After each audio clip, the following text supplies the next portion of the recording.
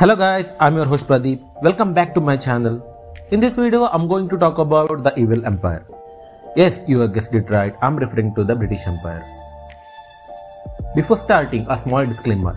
If I mention British, that means British Empire and not British people. So, let's get into it.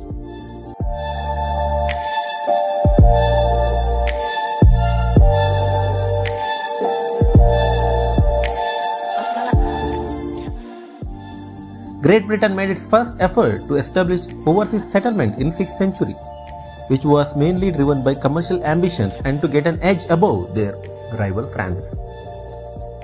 For starters, British colonized in two different ways. One, the settler colony, in which the British settled down and eventually overtook the natives, such as in Americas. Second one is economic colonization, in which British did not overtook the native but used, or in real term, looted their resources to enrich their homeland, such as in Africa and India. In 1606, the English crown, James I, granted a charter to the Virginia Company to establish colonies in North America. This led to the founding of Jamestown in 1607. The primary motivation for the Virginia Company were economical. They hoped to find gold and other valuables and also want to establish trade relations with the natives. Well, it's not gone as planned. The colony faced numerous challenges like harsh conditions, disease, and conflict with the natives. However, with the introduction of tobacco cultivation, the colony began to thrive economically.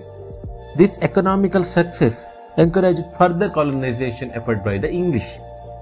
Over the next century, additional English colonies were established along the eastern seabed of North America.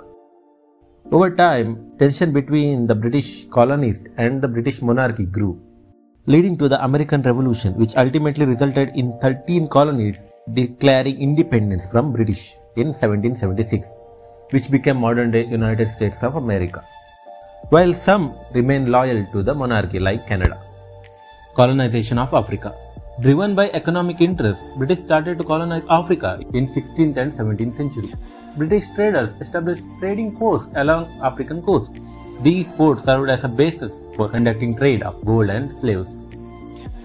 British established several trading companies in the 17th century, such as the Royal African Company and the British South Africa Company.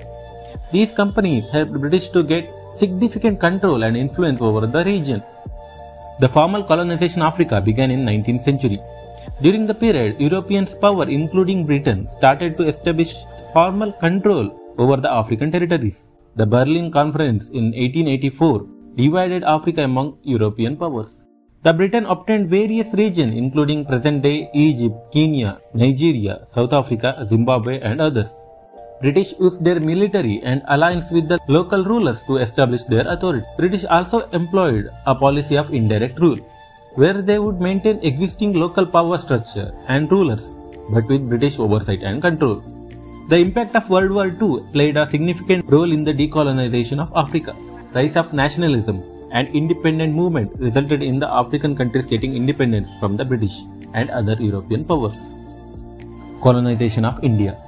Queen Elizabeth I granted charter to British East India Company in 1600.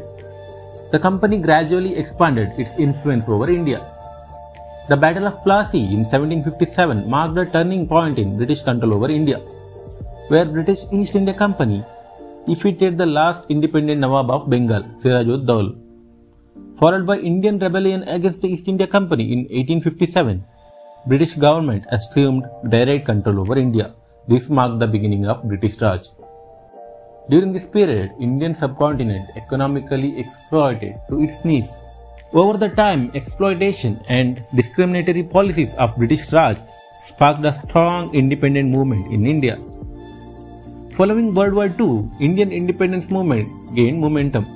In 1947, India achieved independence from British rule.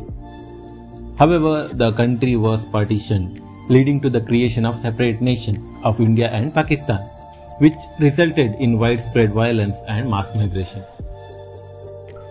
Until the end of Britain's colonial history, it was already conducted numerous genocides, exploitation, abuses and whatnot around the world. Let's discuss that in another video. So that's it for today guys. Hope you learned something. and bye bye. Don't forget to like, share, and subscribe.